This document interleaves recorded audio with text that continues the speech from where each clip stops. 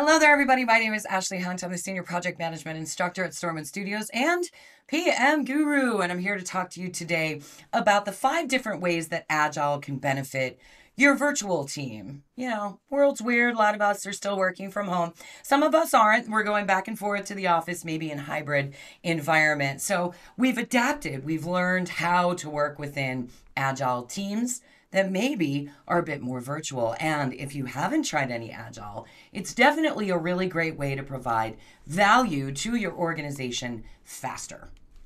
So that's what we're going to talk about today. So what's in it for you? Very first thing, Agile. The ability to manage changing priorities. Things change. We want to produce something better, faster, be first to market, and things like that. And even if you're not in a software environment, maybe you're in IT, those are the types of things that can really benefit your organization. Project transparency, we're going to take a look at that and some of the tools that you can use to do so. IT and business alignment. I mean, that is literally where the world is going. Every organization has an IT department. Every IT department needs to align with what's going on in the organization. And with technology changing so quickly, we have to be able to rapidly adapt to those changes. Faster time to market. Who doesn't want that? And finally, improving team morale. So those are the topics that we're just going to cover in this YouTube video. Very first thing, ability to manage changing priorities. We know change is inevitable. So being able to pivot with smaller releases more often, the team can adapt and adjust to changes in scope, changes in the organization, and changing priorities. The world is different. So is project management. We've had to adapt and adjust. So being able to practice agility is going to give us the opportunity to take changes and adapt to them. So being able to pivot with smaller releases. I'm going to talk about that just a little bit. Project transparency. This is huge. I mean, we have so many different software programs right now that can help all teams be more transparent. But what's cool about the Agile technology, things like Scrum boards or Kanban boards or online interactive integrated systems, is that we can see the workflow and we can work within the work in progress and move that toward done faster and more agile, if you will, and also practice some continuous improvement. So a little bit of the way that project teams remain transparent is they do things like daily stand-up meetings or daily Scrum if you practice Scrum as a framework. The development team will get together and discuss, what did we do yesterday that helped the team meet its goal? What are we going to work on today that helps the team meet its goal? And what are some of the impediments that are stopping us from meeting our goal? This is daily. You can do this on a Zoom call. You can sit. It doesn't have to be a stand-up meeting, but it's every single day for 15 minutes. It's not a solution-oriented meeting. So all it's really doing is providing information to the team from each other and identifying some of those speed bumps or areas that are keeping them from being able to move forward. So if you're in a more predictive environment, maybe you can't do daily stand-up meetings, try it once or twice a week and see how it goes. It's practicing continuous improvement and it's identifying risk and impediments every single day. Now, if you have never used a task board, a Kanban board, a Scrum board, they all have a similar premise. The goal is to watch workflow from left to right. There are a ton of really great online Kanban boards. You probably have Planner in your 365 Microsoft if you're using the cloud-based Microsoft, but there are a bunch of other software programs out there that do it. Even the new Microsoft project will have a task board as well as a Gantt chart. I'm not lying. This type of scheduling completely changed my life. The backlog, I just want you to imagine that as to do. What the team is selecting to work on in a 2 or 4 week iteration or even a long-term project. This is the work that they're going to pull into progress, develop, and push it out for acceptance, and then mark it as done. But everybody can see the workflow. I've seen a lot of help desks use Kanban as an interactive way to see what tickets are coming in, what is priority, who's working on what, and just watch the work through the workflow. completely changed the way that I schedule. So if you're looking for a free one, you can go out to Trello, TRELLO.com, check it out. Look for Planner if you're using 365, or some of the others out there that can help you manage your workflow. IT and business alignment. Well, every organization wants a better ability to keep up with the market, right? But there are changes in how value is viewed. And by value, that could be money. It could be monetary value to the organization. It could be the customer getting what they want. Providing results faster and identifying defects sooner is really the wave of the future organizationally, especially on the technology side of things, IT, and how IT departments align with what the organization needs. Bigger, better, faster, sooner, right? But that's hard today because we have supply chain issues and all sorts of things that are going on in the world. So planning in short iterations, 2 weeks or 4 weeks, that's going to allow you to really just say, hey, look, this is what we're doing in the next 2 weeks. We're going to release something at the end of this 2 weeks. And if it gets approved, it can get pushed out. For example, I often use the software, very simple, type, spell check, print. Now, I know there's a lot that goes into it. If you're a software developer, you're like, it's just not that easy. I know that, but just as an example, let's say after 2 weeks, we push out the type feature. That's priority. Well, the customer, the end user, they can demo that. They can type and see, is it working? Is it not working? Then the next 2 week or 4 week iteration will push out spell check and then print. And somewhere along the line, the customer's going to say, I would like something else.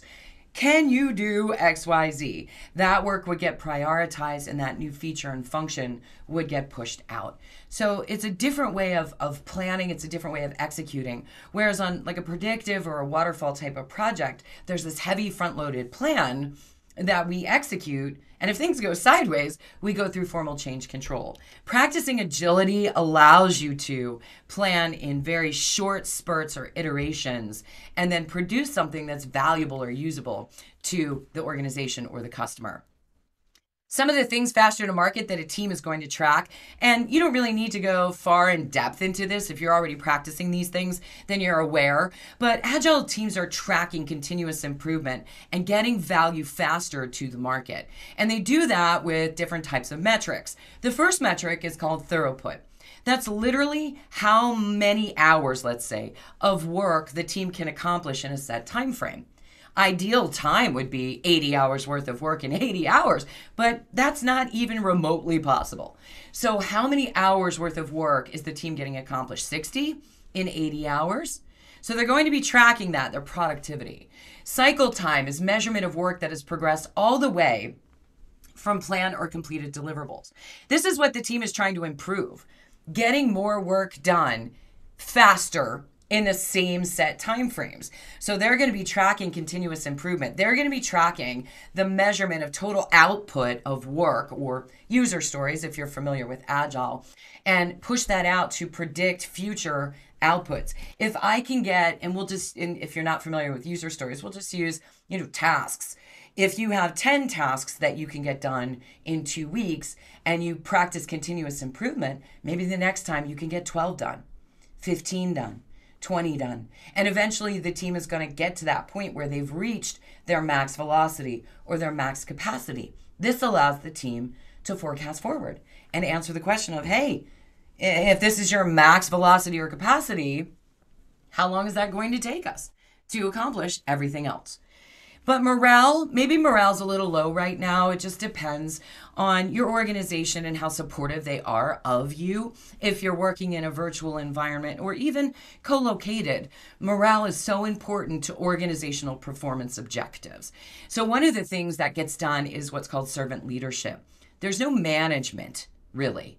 You are a servant leader. You lead your team from behind by being supportive.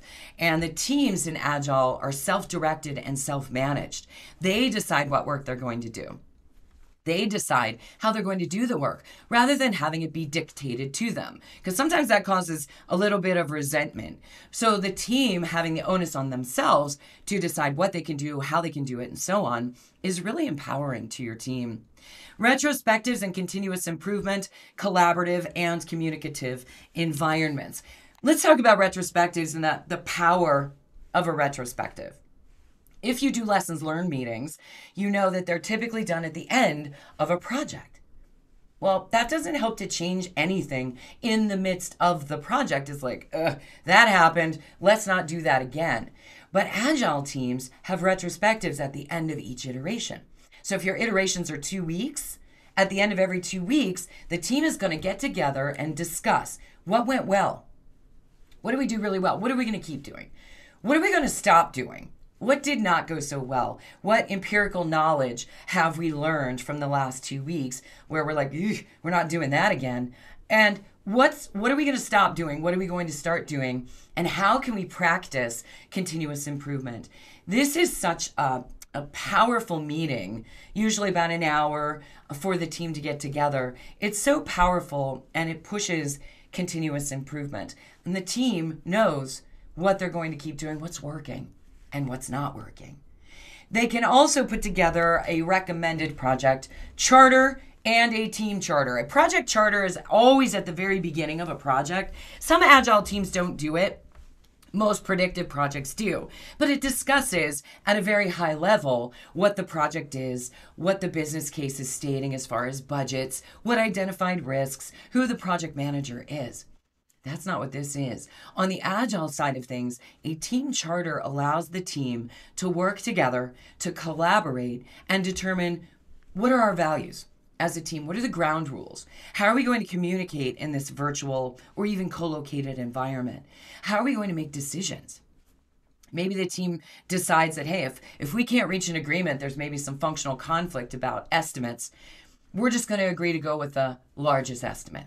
That's going to stop the circular conversations and any functional conflict, which means we disagree on the direction to go. What do we do about meetings? Are we going to have Zoom calls? Are we on Teams and start on time and finish on time? And then any team agreements. This is basically the team saying, here is how we roll. And it is a powerful thing, and it doesn't have to be like super intense or 80 pages long, but it is a really good way for the team to practice that self-direction and that self-management. Agile is an amazing way to manage your workflow better, faster, and provide more value. So if you're interested in Agile, the Agile Certified Practitioner, or even the new PMP exam right now, the Project Management Professional is 50% Agile and 50% predictive. Tons of great information in those classes. So if you're interested in ways to put these into practice, as well as a variety of other amazing Agile best practices and predictive, feel free to check out our classes at StormWind Studios and PM Guru. I look forward to seeing you in a class sometime very soon. Thanks so much, everybody.